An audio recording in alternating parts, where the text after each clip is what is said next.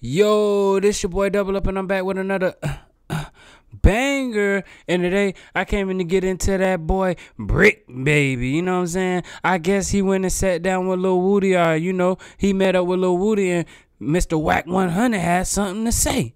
But before we start this video, I need you to like, comment, and subscribe. Now let's get right into this content.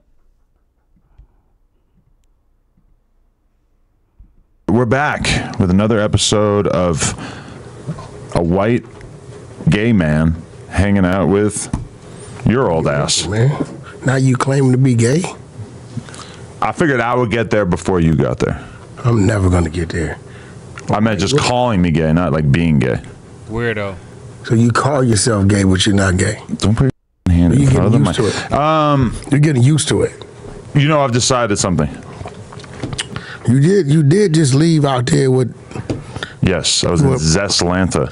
And, no, Atlanta. Zestlanta. Atlanta. By the time I left, it was Zestlanta. Well, we know you and Bricc Baby shared the same suite. No, separate rooms. Definitely no. We were across the hall. No, same suite. Nigga, we heard about it, but I'm gonna leave that alone. I heard, I think I heard him beating off one night. What? Oh, 6-0. You went to the same suite. Huh? Not in the same suite. We're across the hall.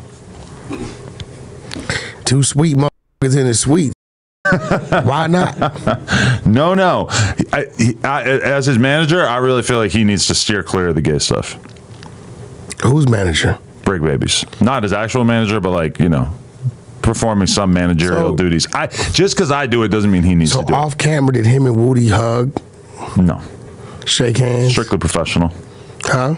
It was totally professional. You know what's funny?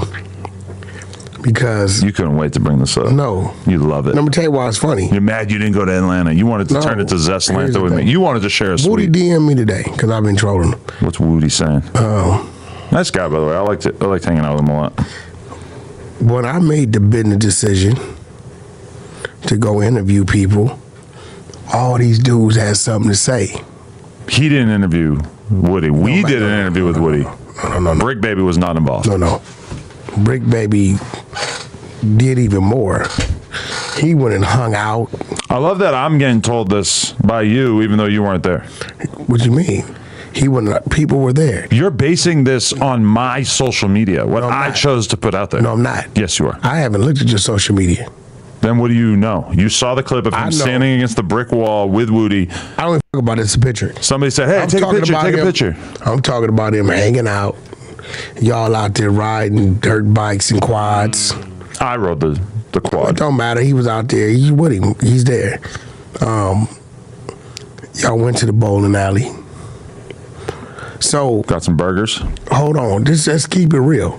Oh, that's real. It's a real burger. When I sat down and did an interview with 6ix9ine, right? Mm-hmm. Guys like Bricc had a lot to say. Did he? I don't remember that. Yeah. Now he's saying, I don't care about the streets no more. Man, I want to know how you guys feel, especially if you from LA. How do you feel about Bricc Baby going in, meeting up with Lil Woody? Do you feel like, it's his profession now? He's a podcaster, so he has the right to do that? Or if you're a gang member, you're not supposed to be doing that at all? I want to know how you guys feel, because Wack 100 going to get deep into it. Pause. Let's get into it. That's not what he said. That's what he said. No.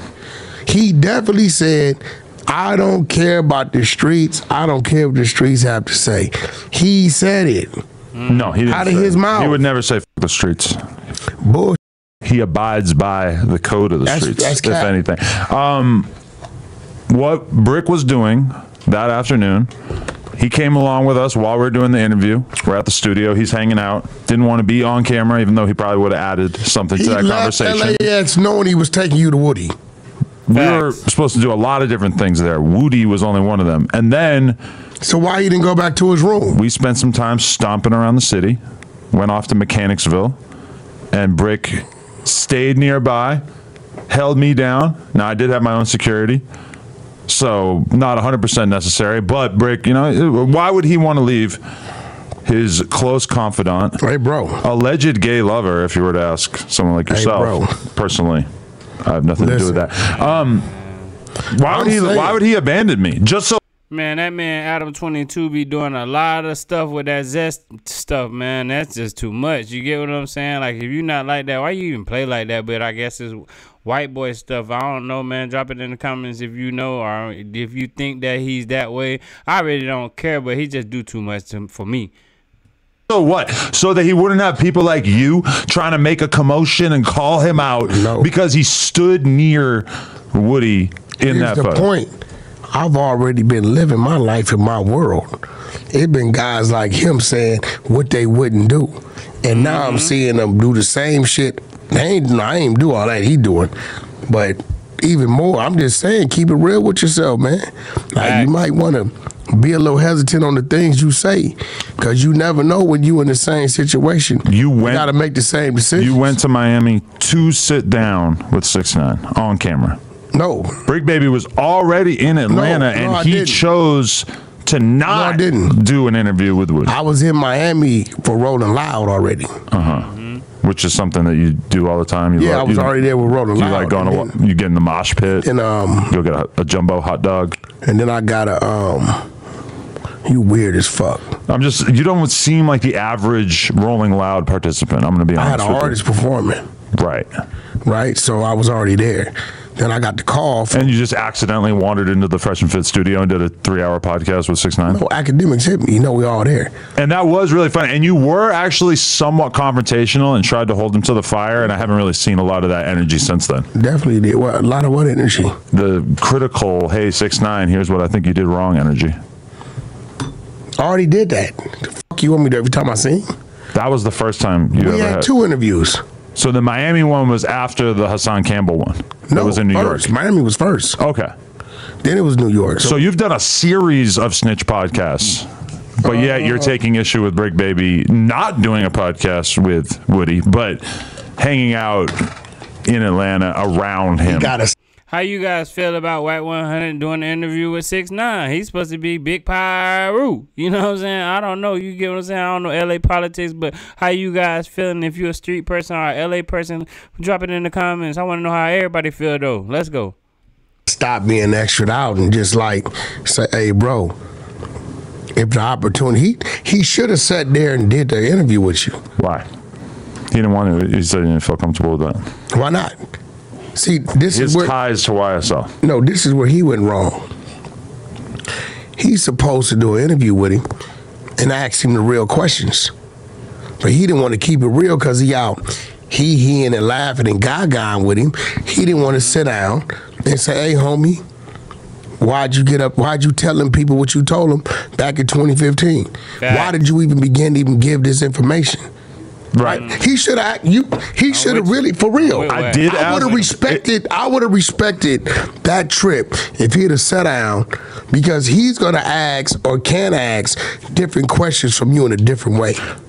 True, that would have been one option. However, if he had sat down with him and asked him those questions out of an hour-and-a-half long interview, that might have been like 10 minutes. Everybody, yourself included, would have basically took him sitting down with him as you sat down with a snitch. No, he wouldn't have. I would have based it upon.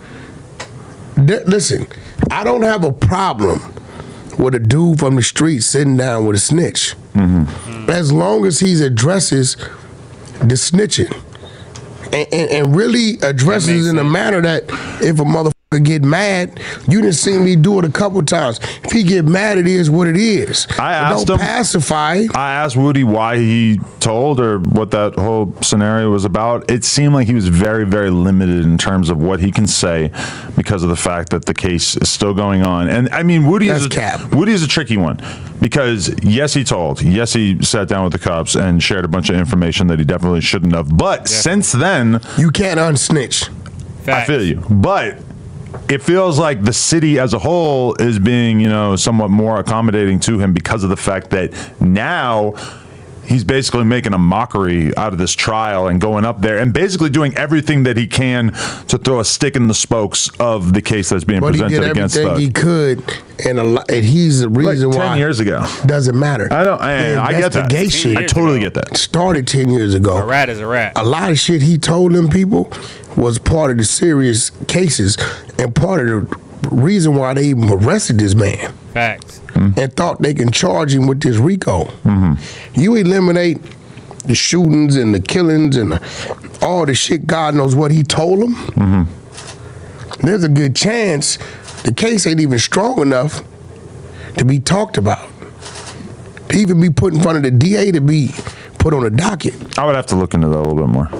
What you mean? To figure out how crucial Woody's testimony was. They said Thug's case, his investigation started 10 years ago. And Woody testified. 10 years ago. Woody snitched in like 2015, so that's like 9 years ago.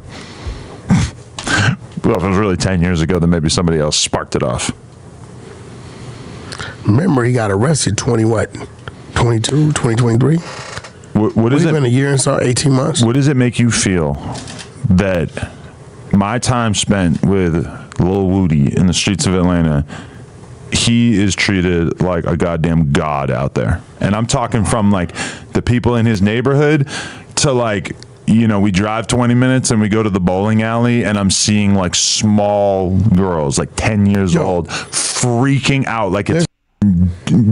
Why would you even mention 10-year-old girls? Like, they don't know no better. They kids. Like, you're weird, man. How you guys feel? Drop it in the comments. Let's get back to it. He never made... The Beatles just walked into the bowling alley. He never made this kind of money being the old guy he was. For sure, yeah. He didn't even have this type of notoriety. Probably didn't even go bowling. Yeah, I mean, he doing his thing. I don't give a f***. I really would have liked to see Bricc. If Bricc would have sat down and questioned him, I would have been defending him. But the fact he went out there knowing what he was going out there to do, and he has a lot to say about when other people does the same thing. I guess this is like some trauma you have stored up. So Bricc did say something about you hanging out with 6ix9ine. I don't remember that. Everybody did. Yeah, he did. I mean, you know, but I told everybody what I was doing. He did. I didn't give a f***. Academics said, yo, Wack. I said, bro, drop that shit. They called me 10 times. Yo, Wack, you sure you want to put it out? We didn't do all that shit for it not to come out. You know, I think I started the era of not caring. Well, Atlanta has been very influenced by that because, holy shit, if anyone cares out there, you could have fooled me. Man, that's about it on that one, man. If you want to see the full interview, you know, go to the No Jumper clips and you can really tap in and see everything. I want to know how you guys feel about Bricc Baby going to meet up with Lil Woody, you know what I'm saying? I just feel like if you're a gang member, gang banger, whatever, you're supposed to stick by codes or whatever. But it is his job, so it's a wobbler. Y'all want to know how you guys feel? Drop it in the comments. Hey man, this is different. You get what I'm saying? But until next time, I'm out.